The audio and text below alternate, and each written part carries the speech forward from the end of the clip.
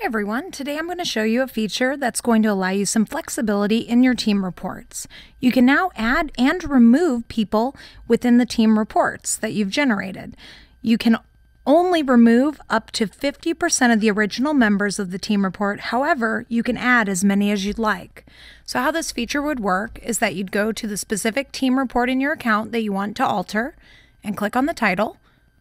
Then click on the Add Remove Members button that we've added.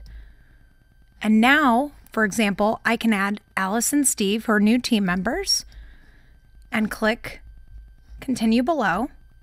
This will let me know that there's no charge to do this since it's a free feature. And then when I click Combine Reports Now, it doesn't create a duplicate. It actually allows the team report that's currently there to be updated.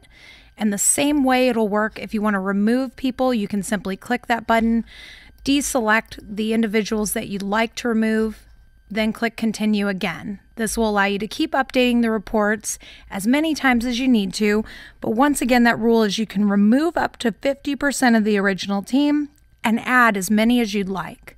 So if this is a feature you would like to use or have any questions about it, please feel free to reach out to our solutions consultant team. Thank you.